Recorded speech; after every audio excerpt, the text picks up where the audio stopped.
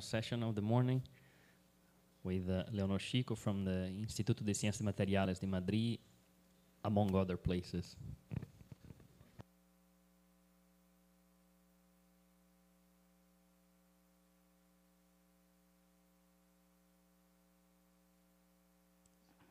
Okay. On.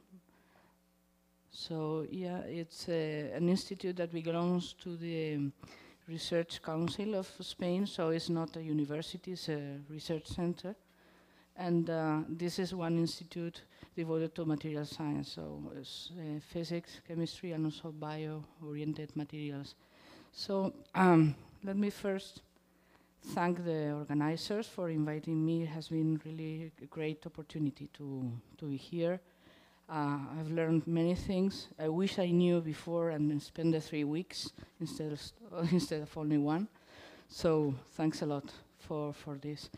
And I chose as a topic this project to see how is it possible to produce spin-polarized currents in systems just with electric fields. We did several works on this, and we started with graphene, and I chose the topic because it started here. In fact, it was a collaboration with Andrea Lachet from UFI, and in fact, we talked a lot with Caio Levenkopf and Leandro Lima to help to clarify several of the ideas beyond this problem. Besides Andrea, Luis Bray in my institute and also my former PhD student have been playing roles in the series of works I'm gonna summarize here for you.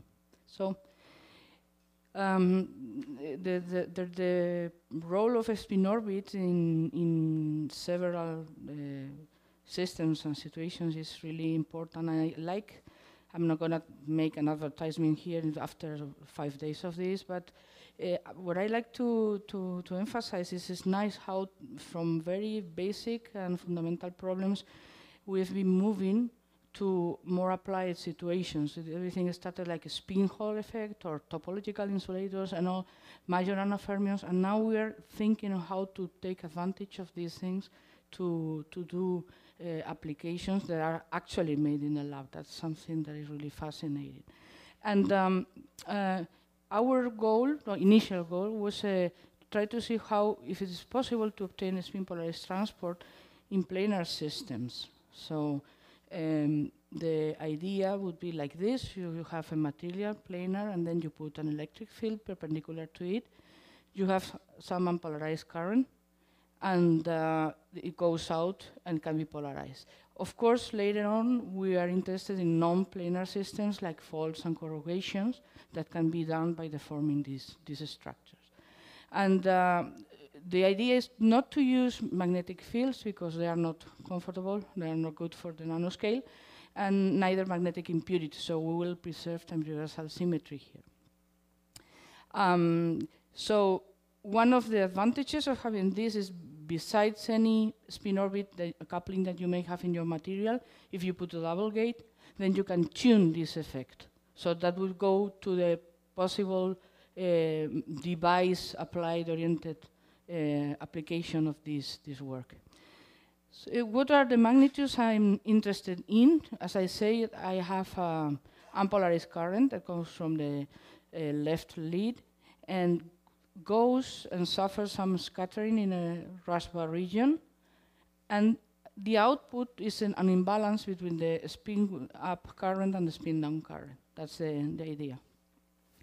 So the quantities that I calculate are the conductances, and they are conductances that tell me how they are proportional to the probability that one electron with a spin up in the left lead goes to the right lead and has a different spin, or maybe the same, from sigma to sigma prime. So if I choose one quantization direction, one measurement direction, I have 4 of these quantities: 2 spin up, spin down, and the 2 spin flip conductances. But the point is that you don't measure those conductances. You measure the currents, if you can, which we've seen is not that easy. So the currents are combinations of these conductances. For example, the spin-up current that you get here, the one that we want to be spin-polarized, has two components. One is the spin up, spin conserved conductance from left to right, and then one spin flip conductance of those electrons that started with spin down and turn out to be scattered to have spin up. Okay? So the spin current would be polarized if the difference between these two spin up and spin down currents in the right lead are different. And this magnitude, the difference between these two currents, is what I call the spin polarization. So it's in units of the quantum of conductance. So how did we proceed? Well, maybe we proceed in another way, but how we wanted to show this analysis. Imagine you have a planar system like this one. You have a flat piece of material.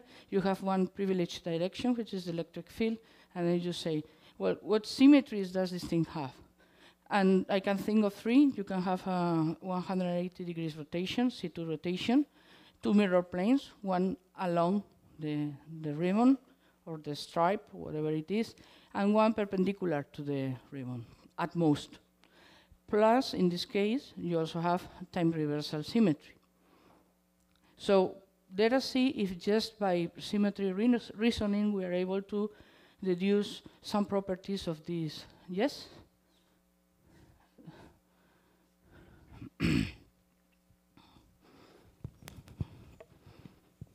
So I'm just a little bit confused about the terminology here. You're emphasizing that you have time reversal symmetry. Yes. And also there is some scattering, as I understood from because my system is not perfect. I have one region without a spin orbit, that would be one lead, and then the current comes here. Then there is a region where it's scattering. I mean, there's some probability that electron goes to the same state or changes state. And this but not back scattering, forward scattering with spin flip. If you have a reflection and transmission, you can have both. In principle, depends on the system. There might be some systems in which this is forbidden. Yeah, because typically with time reversal symmetry, this back scattering is suppressed, just because of the symmetry. When you have only one channel, maybe, but you have several channels, you will see this is not the case. This is, and in fact, when you have only one channel, you cannot have spin polarization of the current. Channels, I mean, states in the outer lead, or that may different. Okay. Let me try to proceed. So, in any case, yeah? Okay. I think you're using the word scattering in the theoretical sense, right? It's just a transmission problem that you can get, it transmitted and then reflected. Yes. In this sense. I think in this sense, it's completely fine. You have a well-defined, problem in which the current will be defined in terms of the trace of the amplitudes of the scattering matrix or green functions. You can do it with wave functions, whatever. So let me continue. So, well, I saw the symmetries of the systems. I said I'm going to use time reversal, and then when I want to see the spin projection direction, I can choose three geometries. Perpendicular to the system, like Zeeman-like, across the system, transversal direction, or longitudinal to the current.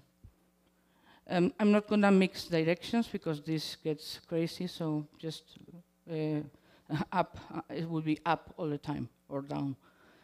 So just for the couple of students that still are here, hello, let me just show what happens when you apply mirror symmetry. This is the only tricky symmetry. For real space, there's no problem. What you do if you have a mirror plane, like it's in this ribbon, is that you reverse the spatial coordinate perpendicular to the mirror. But you have to be careful with the spin, because it's a pseudo vector. And then the sign of the two other coordinates, longitudinal and perpendicular, are the ones that change. The transverse spin is conserved. This is the only thing that you have to take in mind. For rotations, everything is fine. So imagine that we now think about the conductances which have the same symmetry as a Hamiltonian. So, and in fact, the symmetries of this flake or small region in which we are applying the Rashba induced potential. So for this case, with this mirror symmetry, it doesn't invert left and right. So we would relate conductances in the same direction. And if we take the longitudinal or perpendicular direction for the projection of the spin, we see that the signs should change. Okay, so we have, if we try to measure spins in the systems in the longitudinal or the perpendicular direction, there would be no spin polarization because up would be equal to down. They would cancel in the polarization before, and the spin flip conductances also would be canceling in between themselves. And for the other direction, I got no relations, just trivial, so anything could happen. So now I'm going to focus on graphene. Graphene is not particularly good for spin orbit, but we've heard of ways to enhance the value, for example, by putting nearby nickel or gold and lead, whatever. And from a theoretician's viewpoint, it's nice because just by changing the width of the ribbon, the direction of the ribbon would be like the horizontal one. You see, just by adding one or removing one row, we change the symmetry of the system. This one has longitudinal symmetry. This is the unit cell. This one, just one row less, only has C2. The same with the armchair edges. This would be the whole symmetry thing. All the symmetries are present here because it has an odd number of rows that put one or remove one, and then you have only the transverse mirror symmetry. So for a playground, graphene is great. You don't change parameters, you just study different widths and edges, and you have the whole thing.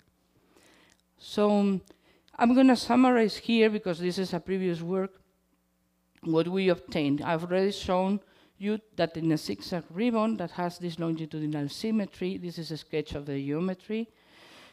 For perpendicular and longitudinal spin projection directions, we had no possible spin polarization of the current because of the symmetries. But in the transverse direction, we couldn't find any relationship between them. So in principle, either due to the spin flip or the spin conserved conductances, we may have this polarization of the current. The same you can do with the armchair case that shares this symmetry.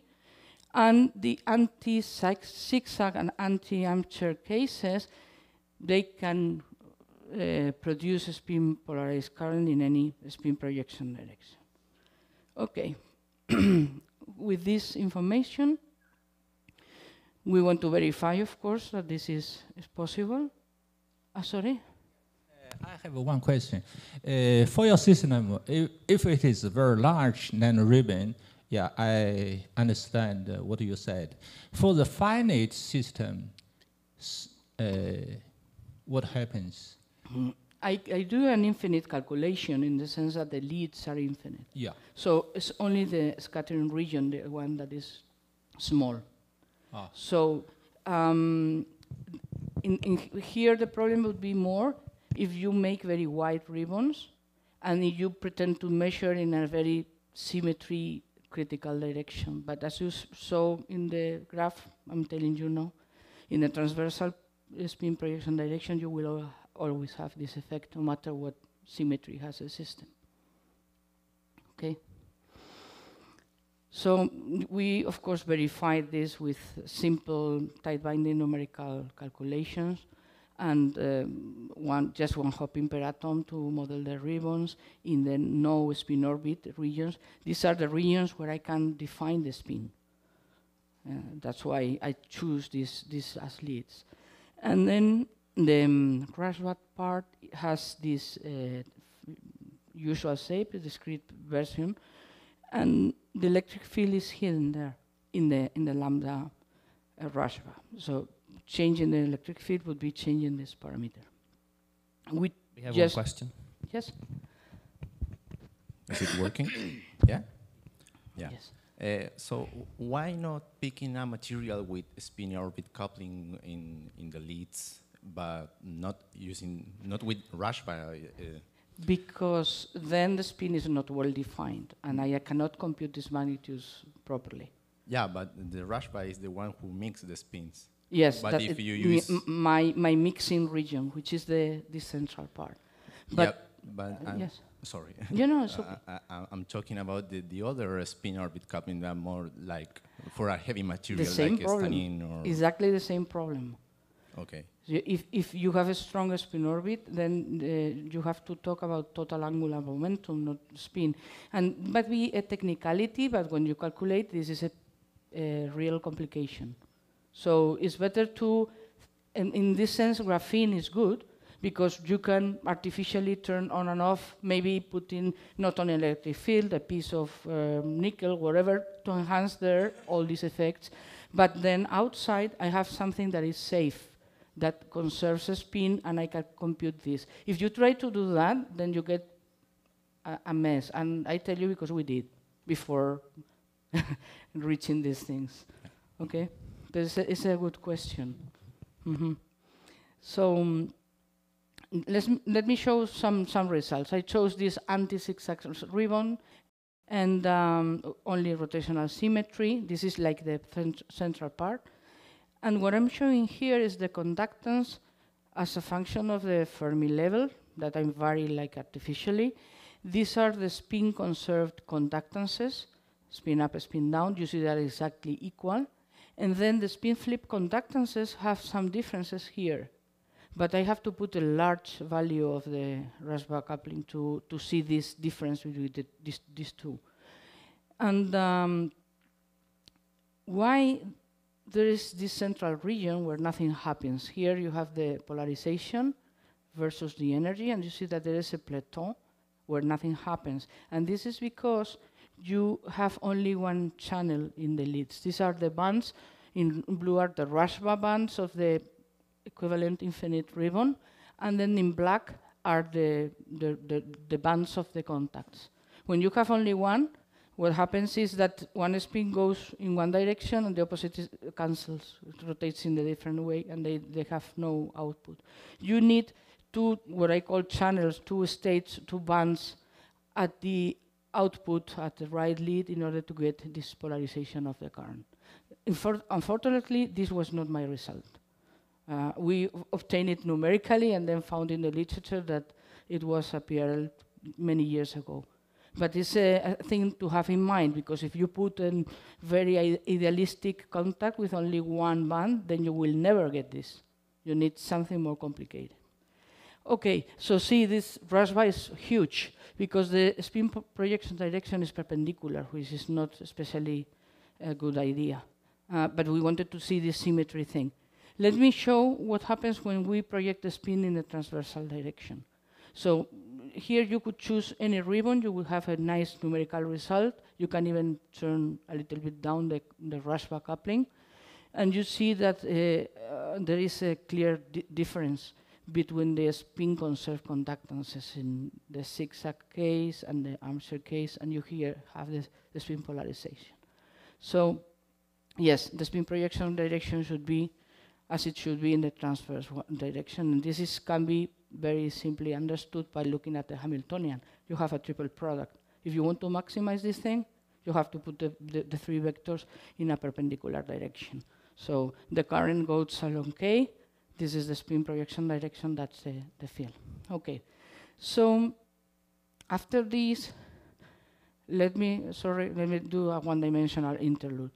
When we understood these things, my student, my former PhD student, Hernan, wanted to revisit carbon nanotubes. He was trying during his PhD to do calculation with the spin orbit and transport, and he was unsuccessful, so he wanted to look at this again. And what he decided is to put one double gate and create a Rashba region. For me, it was not a very interesting geometry, you know, because if with this cartoon that I showed before, what you have to do is to project all the lattice of the nanotube in a plane and then apply the same kind of reasoning, right? But he wanted to go on, and he said, okay, do the calculation, choose the transversal spin projection direction. No, that's better. And he started producing results like this one. This is an armchair nanotube that is like here. You see, if you crunch it in a symmetric way, it may look like a zigzag nanoribbon. And funny enough, he had this polarization because of the difference between the spin up and the spin down conserved conductances. But here you have the difference between the spin flip conductances. It's 0, and it was numerically 0. And I said, oh, so this is funny. I mean, you chose a very symmetric orientation. Do rotate the tube and break that geometrical symmetry and see what happens. And what he found is that this thing was flat, completely flat. He was not able to see oscillations because of this rotation of the tube, and we didn't understand that. And so we started revisiting all the other spin projection directions, like the C or along the field and so on, and we saw, this is very small, but we just for the sake of understanding what was going on. And we realized that there were some symmetries that we missed in the previous reasoning. And the story is like this. What you have to do is to consider something that is independent of this electric field plus the lattice geometry. You have to operate separately in a spin and real space, as we know that this should be done. So inversion symmetry was not considered before. If you apply inversion symmetry to this Hamiltonian, you have a change of sign here, and then you can compensate with a rotation in spin space. So there are different symmetries for spin and real space. And if you do that, then you can obtain the corresponding symmetry, which is this combination, inversion in real space and rotation in spin space. And we got finally that property that we saw before. And because of this inversion, it didn't depend on the rotation angle. Okay? So why I'm telling this, just to see here that we did all the homework and show all the symmetries of the nanotubes and so on, that there was an ingredient that we used later. We also used this information that he carried on by putting defects in the system. Let us try to enhance the value of the scattering by putting, say, a pair of pentagon-heptagon defects, a Stone-Wales defect, or maybe a hydrogen atom in there, and then repeat them, either periodically, either more randomly, and so on. So just a summary of what we found. What we saw is that you put periodically repeated defects, then you enhance the scattering because of resonant transmission, of course. And then you can open the channels in the nanotube that were closed, because in nanotubes you had already 2 bands at the Fermi energy. But because these nanotubes have the 2 valleys very separated, you couldn't couple them. With defects, point defects, you can mix those valleys and open the channels closer to the Fermi energy. So with this information, we went back to 2D materials, to graphene and so on, and studied corrugations. Corrugations, we know that by strain is one of the ways of tuning the properties of 2D materials. This is nice because they can be done experimentally in a very nice and clean way. This is almost a periodic graph, undulated surface. And you, either by putting in a substrate, cooling, whatever, you can produce or undulations like this, or separated wrinkles that are in a plane. Both of them are interesting. And this is what we've been lately studying, because a corrugation is like a Rashba field, if you want. What you're doing when you're folding a system, like graphene, is pushing the orbital somehow and creating an electric dipole, an electric field perpendicular to the surface. So without gates, you can also have Rashba regions in an undulation like this and explore what we've done before. Okay? But experimentalists are also able to use multiple gates. So you can furthermore tune these things by putting multiple gates on graphene nanoribbon and choose either positive and negative Rashba regions and see what happens there. So we model these systems. This is what we did initially before all this tube interlude. And we studied what happens if you put an extra spacer without a spin orbit in between. This would be one fold, there's some region without curvature, and then you have another curvature region. Or you may have like bubbles, one region with one curvature, flat, and then another bubble. So just by looking at this, you see there are two types of symmetries here. One of the systems are invariant under the interchange of the current direction. If you go from left to right, here, and in the two top cases, you always find first the positive Rashba. Whereas here, you change the spin, the current direction, and then you change the appearance of the Rashba regions. And this, of course, will be, as you can imagine, related to different symmetries as well. So even though we were more focused here on trying to enhance the polarization, I will show the results, we also explored the symmetries related to these different cases. And in this part, the study in the nanotubes was helpful because we needed to do this kind of separation of symmetries in order to understand what was going on. So let me show just in a glance the results for one left-right symmetric, that would be one positive region, one spacer, and another positive region with Rashba. And the same system, but inverting the electric field. You see that here the spin-conserved conductance are different, where here are the spin-flip conductances the ones that are not equal and give rise to the spin polarization. So this is clearly due to the different symmetries of the two systems.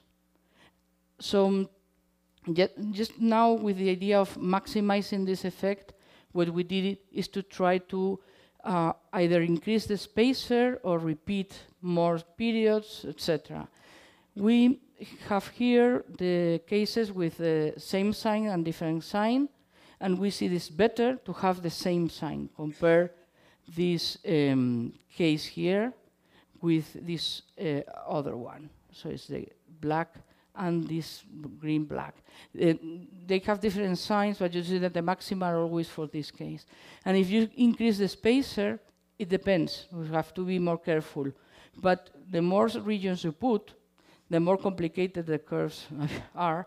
So we decided to do an integrated polarization, just to take the absolute value and integrate in a given interval to see if this polarization was larger. And then let me just summarize. Yes, it's better to have spacers, but it saturates. When they are too large, then they reach almost maximum value or goes a little bit down.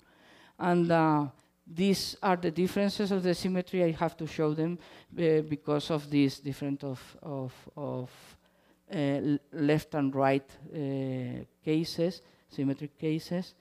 And with this, I'm concluding. I mean, we've been using this kind of symmetry reasoning and to predict the polarization of currents in different systems. We have found that you need to consider this spin and space and real space symmetries separately, not the same operation for both of them. And it is important to have either defects or corrugations in order to enhance the effect. In particular, periodic arrays are better. So, of course, this is has been done for graphene, but more importantly, it will be to use other materials with more spin-orbit interaction, like stannine, germanium, transition metal decalcogenides.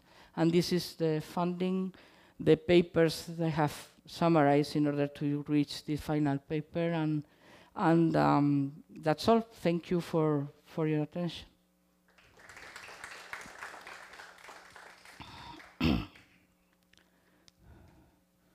So for the spin polarization, what is the direction? What fixes the direction of the polarization? Because the leads are unpolarized, so you could choose whatever direction for the... That would be a third step, that is the measurement procedure. You have to measure the spin in